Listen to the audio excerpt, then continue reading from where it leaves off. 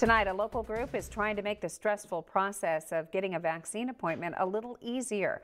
News Channel 3's Jake Ingracia is live tonight with more on the new vaccine resource, vaxi.info. Jake.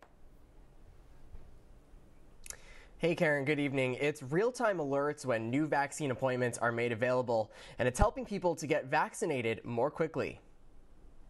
People come in frustrated.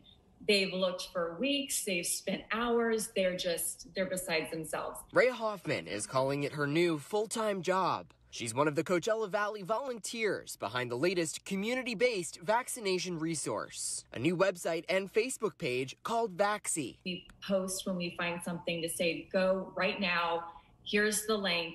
They have appointments. Hoffman and a partner are posting alerts of new vaccination appointments being made available at pharmacies, health clinics, urgent cares, and more. We do get appointments quickly. Trying to make a harrowing process a little easier. The system had crashed. Maria Wren, like so many others, grew frustrated with the county website going down and appointments filling up before she had a chance to fill out her information. She found Vaxi and secured an appointment for her first shot. Went on and saw what that was all about, and I thought, well, this is great because it's so much helpful to have the pooled resources of Facebook to get information real time. It's neighbors helping neighbors, and it's taking on a life of its own. Having the additional Facebook platform to interact with people, for a lot of people, it's a lot easier. We all want this pandemic to end, and whatever each of us can do to end it, we're willing to do it.